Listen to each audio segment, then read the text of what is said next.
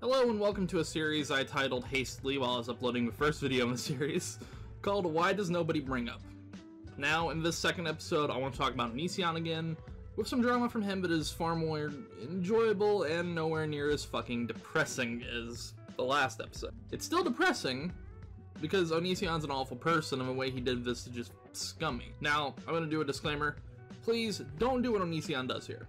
When you've seen the video, you'll know exactly what I'm talking about, but just keep that in mind. When this is finished, you'll understand. Now, let's talk about how Onision killed a friendship. Pretty much the only friend he had for a very long time.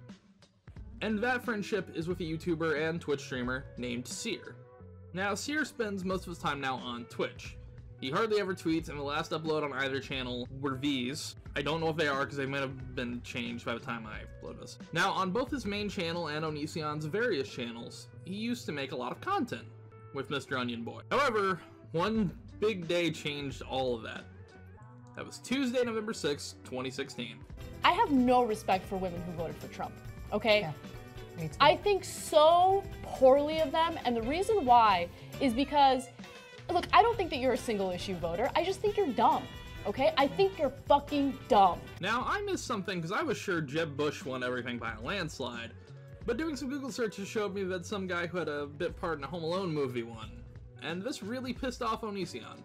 So much so that, to this day, he still obsessively tweets about this bit part actor. Now, I'm gonna state an opinion here. If you're friends with someone, if you're truly friends with someone, who they voted for shouldn't matter.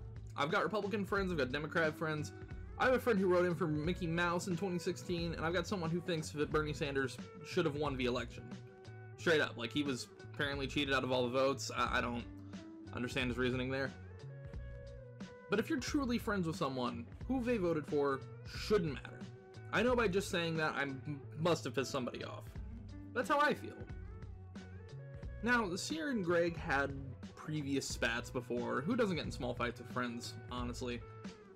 But this was the killing blow.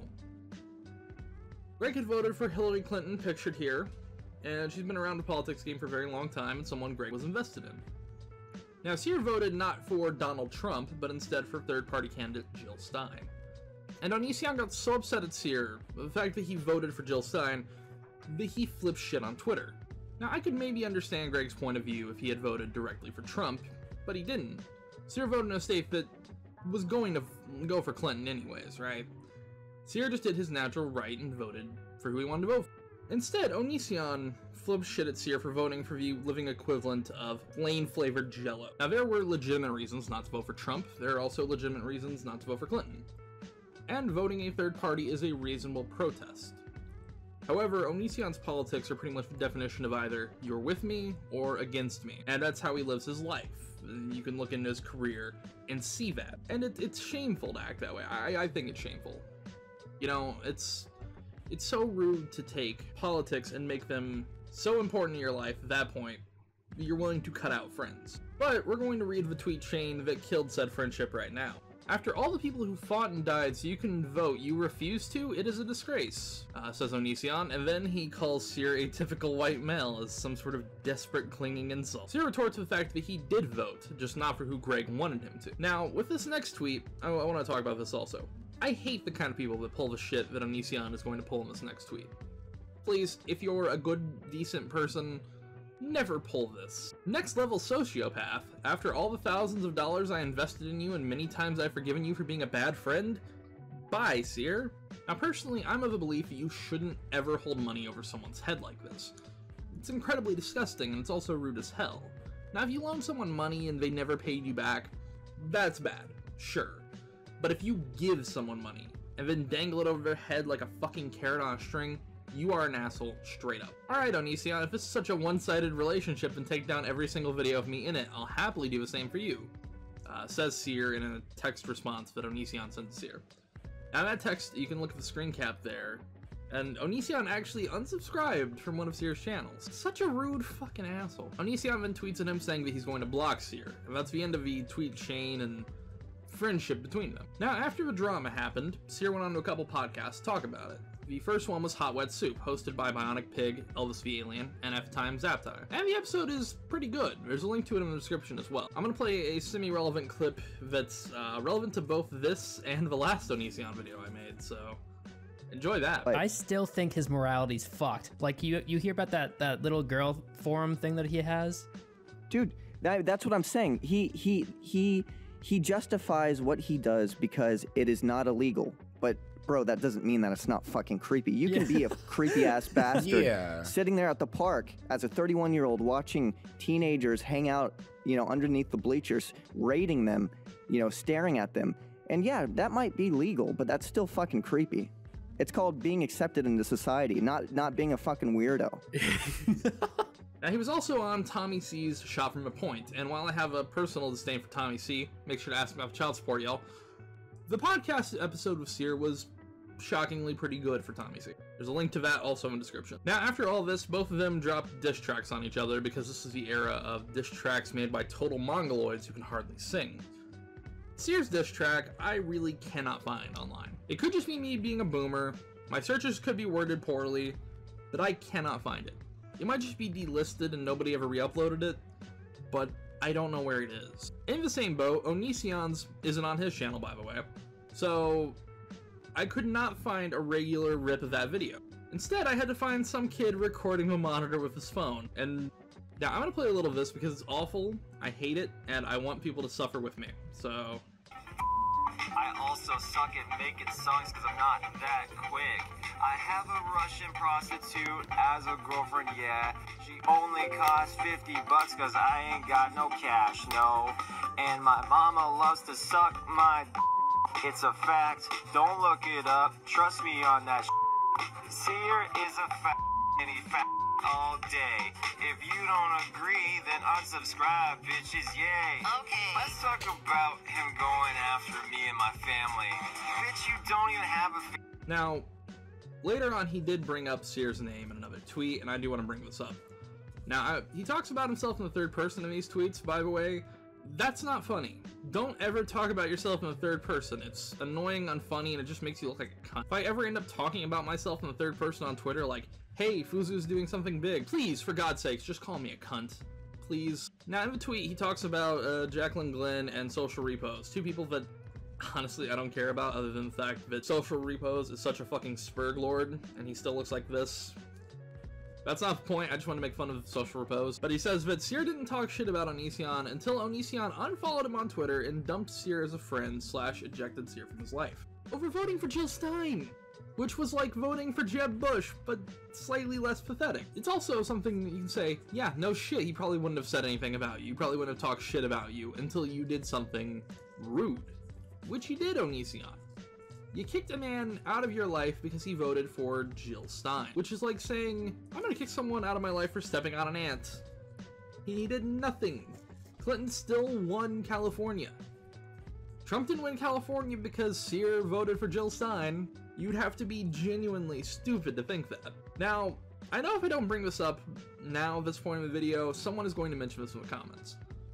On the 10th of November 2016, Cyr posted a tweet saying, I feel sorry for Onision's kid. Can you imagine growing up with your dad making content like this? And he links to the We Broke Up video. Now, I've never seen that video, but the thumbnail does look awful. Onision then tweeted to him, to bring someone's small child into beef you have with someone, that's pretty low. I ended our friendship, get over it and fuck off. And Cyr went off and had a little bit of fun with that. So, as Cyr gave him a little bit of shit over time, it eventually died down. There are a couple more events to bring up before the ending here, so we're gonna bring this up, and then we're gonna end. So, Onision ended up selling merch with Cyr's face on it after the split, which is a dick move. You know, shitting on the guy who helped you, who made content with you, and because he didn't vote with you, you cut him out of your life, and then you sell his face, his brand, to make money that we know you would never give to him, is such a fucking dickish scumbag move. And it's indicative of the kind of shit Onision does. And then Cyr and his girlfriend at the time, I'm honestly not sure if they are still dating. Looking into things is a little rocky there. But his girlfriend at the time was apparently such a bad person, well, Cyr and his girlfriend were such bad people in Onision's eyes, that Onion Boy decided to eventually remove all videos with Cyr in them. You know, when he wouldn't also remove Shiloh's videos, even if he requested him to. Now, I want to bring up the fact that a lot of the videos info that you found here was gathered from multiple sources. All of said sources can be found in the description, and straight up to some of y'all on Tumblr, y'all are amazing at archiving. Keep the good work up. Onision genuinely is a piece of work, and I think the 2 videos I've made so far have shown that. I've really tried to talk about that in a deeper sense. And do I think he'll ever get better? The answer, no.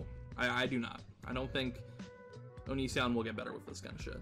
Alright everyone, thank you for watching the video. I want to send another shout out to my friend Claw. He's a solid fucking dude. He helped me out, he advertised the last video. It went from having 100 views, which I thought was really good at the time, because if I can break 100 on most videos, I feel like it's a win. To, I believe right now, from 100 views to 5.2 thousand views, which is my biggest view jump since the Whitney, Wisconsin video, where I made a video about a woman who sleeps with animals. It also was my biggest sub month ever, where I went from about 100 some odd subscribers to 412, I think, right now. So yes, an insane amount, 415 currently, actually. So an insane amount of growth from just one video, which I'm incredibly proud of, and I'm incredibly thankful of for Claw. He's genuinely a good guy. Give him as much love as you can.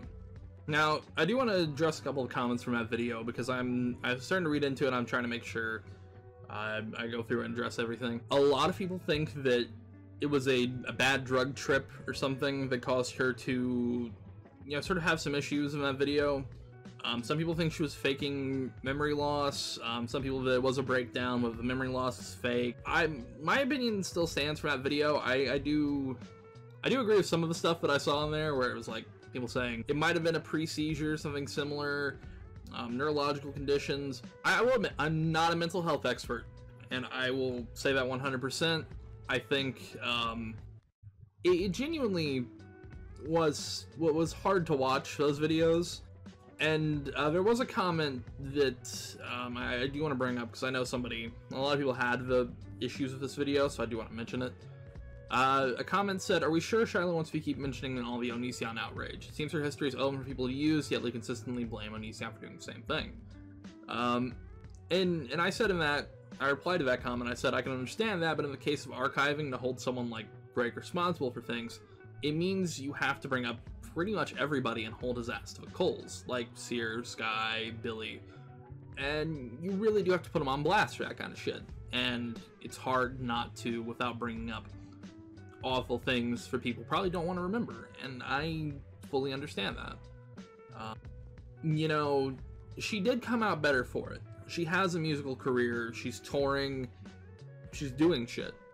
Her life is finally back on an active trail after the events of everything that happened to her.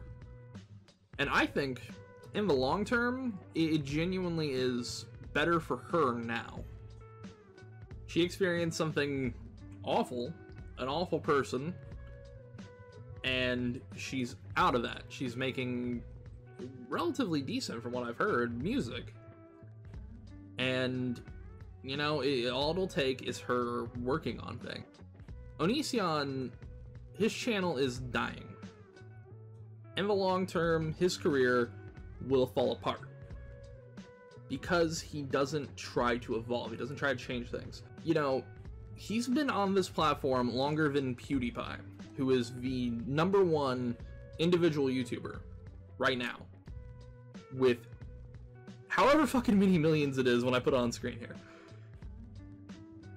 Onision is faltering. He's been on YouTube so long, and he can barely break thousands of people viewing his videos, which is baffling. I've watched YouTube videos since 2008, so I've watched stuff on the site for 11 years now, and I've never seen someone who's been on the website longer, but also falling apart faster. He's not like